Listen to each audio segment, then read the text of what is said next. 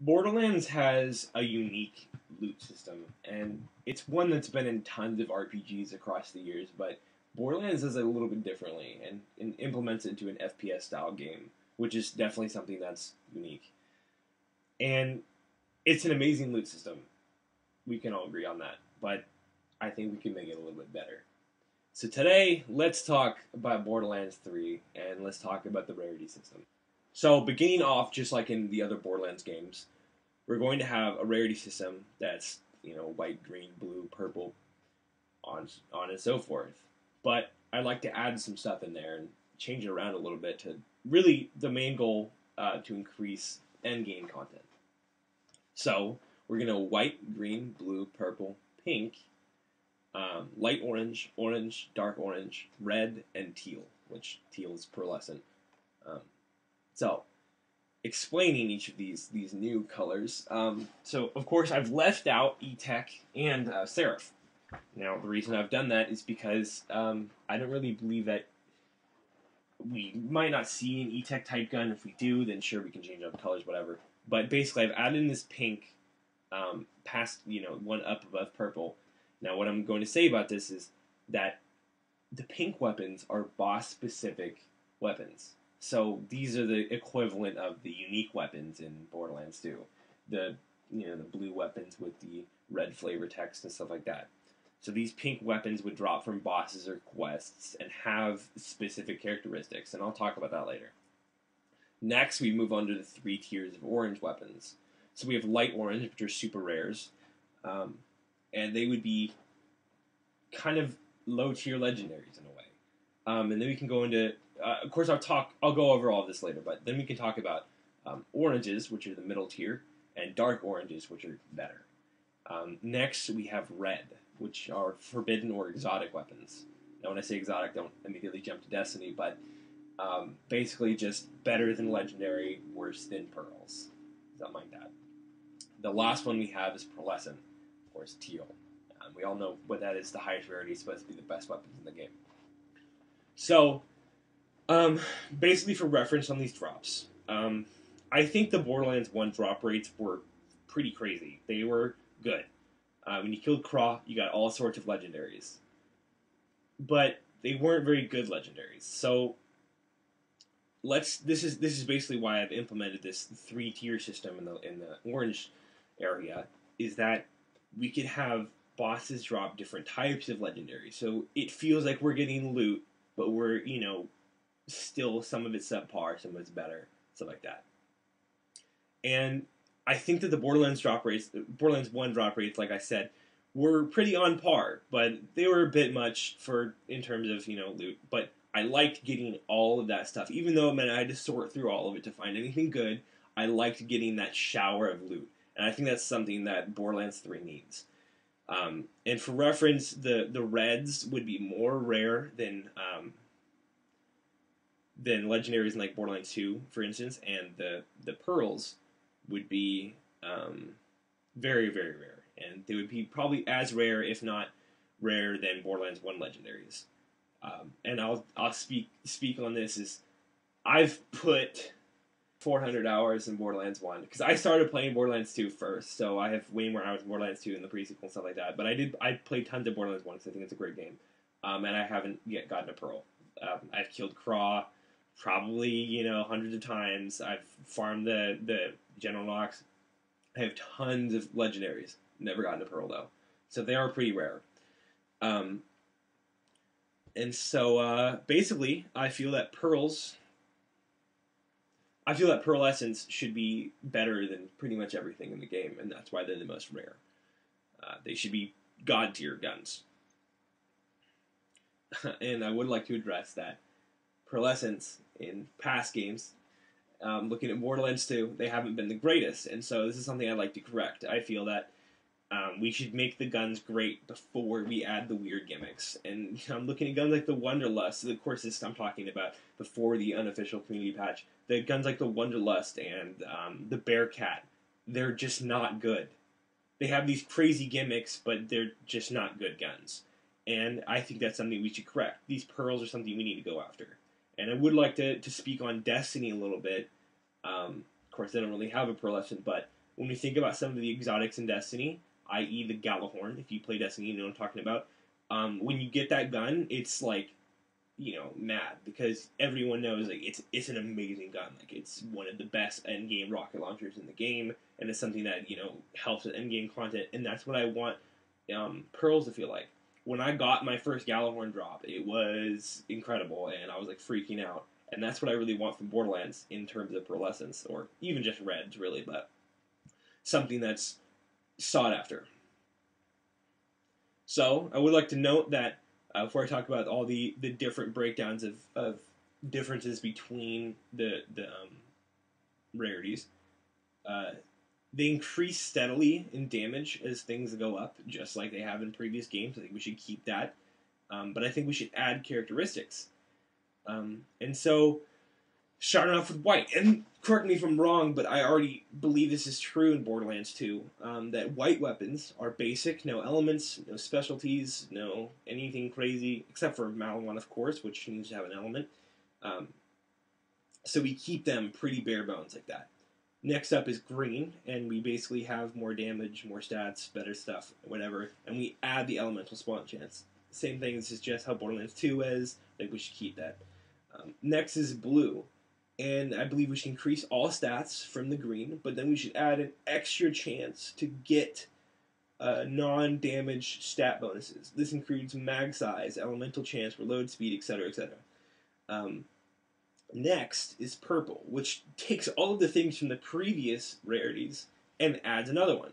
So we get that added bonus non-damage stat from the blues, and then we also get an added damage bonus stat. This includes things like crit, fire rate, elemental damage, things that increase damage. So going up, it's like a scaling model. Each one gets the abilities of the predecessor. So, blue has the elemental spawn chance that green had, and it also gets this. Purple gets the added non-damage stat bonuses. Also, it gets added stat bonuses for damage. Okay, so pink weapons. Pink weapons are going to be unique, like I said before. They are going to be dropped from mini bosses, named bosses, unique enemies, things like that. They're going to be good and dependable. They're going to be usable. They're going to help through playthroughs and stuff like that. I don't know if necessarily they'll be endgame, but they will be better than purple. And they have an interesting quirk that could decrease the usability. So this is where I want to talk about guns like the Wanderlust. Something that's just funny, because let's say we have like a really crazy boss, you can't hit any targets, so he's using a Wanderlust. Like, the things that are unique to the enemy it's killed from. So when we talk about Borderlands 2 bosses, Scorch drops the Hellfire. That makes perfect sense. The Fire boss drops a high elemental damage fire weapon. And we talk about the Pot of Gold from Lucky. He's an Irish bagman or whatever. He keeps his money and he drops money when he gets shot. That's hilarious. It's a unique gun to him. But I think instead of having these to be blue or legendary, we should make one rarity for them. Which this also leads me to another topic, is that bosses should pretty much always drop a gun for them. Looking at Borderlands 2, we have bosses like Badma, who are a named boss with a cutscene. They're part of the story, kind of. But they don't really have a designated drop. I think that's something that we should fix in Borderlands 2. Named bosses, cutscene bosses, mini bosses, having their own drops, I think would be awesome. And adding a rarity to accommodate that would be really cool as well. So, next we're going to talk about the 3 tiers of oranges. Light orange are going to be dependable. They're going to be better than purple, and they should feel better than purple. They could be unique as well. They have, unique characteristics like pinks and stuff like that. But they are not overbearing. I'm looking at guns like the Logan's gun, which is pretty much unusable except for to regen ammo. I'm looking at guns like the Wanderlust or the Bearcat, which have these unique abilities that pretty much nerf the gun. I don't want that to be the case with oranges or reds or pearlescents. I believe we should leave all those things in pink. So light orange weapons are going to be better. They're going to be like the mass majority of Borderlands 1 oranges. They're there, they're present, they're usable, but they're not incredible. So they have special quirks, red text, cool names, but don't generally outplay the rarities above them. So they don't outclass reds or dark oranges or even regular oranges for that matter. Of course, that's kind of self-explanatory. So the next one is orange. This has the added bonus of better stats, pretty much. It's just better than the previous oranges. Now, one thing I would like to talk about is the specifics of having different guns in different categories. So I haven't quite made my mind up on whether I'd like to have different types, there are different shades of orange, like in Borderlands 1, for each type of legendary. So, I don't necessarily want a dark orange uncomparable, and a regular orange uncomparable, and a light orange uncomparable. I don't want that I don't necessarily want that to exist, but it wouldn't be bad. I think we can find a happy mix between having some that are carried across all 3 tiers, and then there's some oranges that are only in tier 1, or only in tier 2, or only in tier 3. So, then moving on to talk about dark orange, is there going to be better stats, and they're also going to have a special ability. This thing I really want to think about, like Loonshine in this instance. So, just small attributes that add to the gun, bonus fire rate, cool stuff like that, little Loonshine effects, and of course they need to be mentioned on the stat card, just like Loonshine are. Now, I don't necessarily want them to give it a special skin. I thought the Loonshine skins kind of were ugly, but point being is they added a special benefit to the guns. Now, this would make extra sense in terms of carrying legendaries across all 3 tiers. Because let's say you have a light orange Uncapped Herald. It's okay, it's not great. You have the regular orange one, which is pretty good, and you have the dark orange one, which has, like, bonus damage or chance to ignore shield or some cool stuff like that. That's something to farm for. So, if I have a regular orange Uncapped Herald and I want to farm for a dark orange Uncapped Herald. So that is one added benefit of carrying them across, but I think like I said, I think we can find a happy mix. The next rarity is red, and much like oranges, these guns are going to be dependable. But they're going to be better. I want them to be better than oranges. They have special quirks and red text, cool names, but they also are going to have a special characteristic, not like Loonshine, but more like built into the gun. These characteristics will be like double element, ammo regeneration, player boost, just cool little special ideas that come with guns. And we've seen tons of these types of guns before. And I'll get into some examples later. I want red guns specifically to help players in endgame content.